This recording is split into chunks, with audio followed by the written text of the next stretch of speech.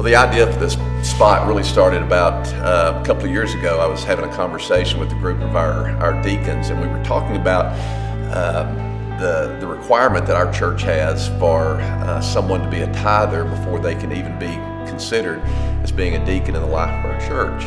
And one of the deacons commented, not in a negative way, but just as a point of curiosity. He said, I'd be curious as to the giving patterns of our ministerial staff.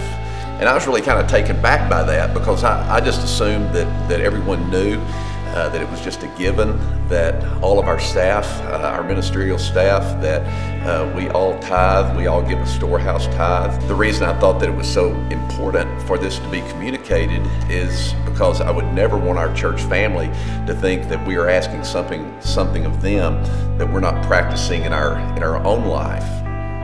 My journey in this area of stewardship really began soon after my conversion.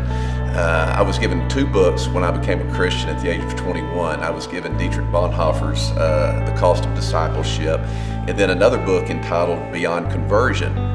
And Beyond Conversion was a book that had a series of chapters about certain disciplines that ought to be practiced in the life of a believer. And it talked about tithing and giving and being a regular contributor to the life of a church. And so I just started immediately. And then when I married, Patty and I, we just were committed to that being a part of the rhythm of our own life.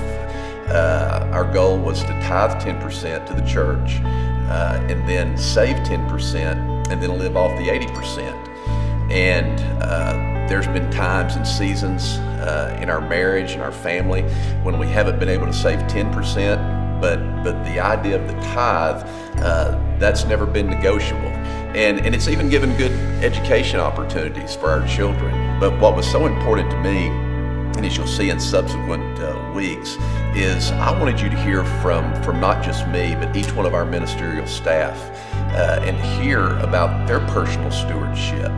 Because again, it's so important to us that you recognize and that you understand that we would never ask something of you that we're not practicing in our own life. We recognize that it's impossible to lead people to a place where you haven't been yourself. And so we're committed to the storehouse tithe because we believe that it is the local church that the Lord uses not just to reach out to the community, to be a missional people, but the local church is also the means by which we minister to one another. So I hope these are a blessing to you in the weeks to come.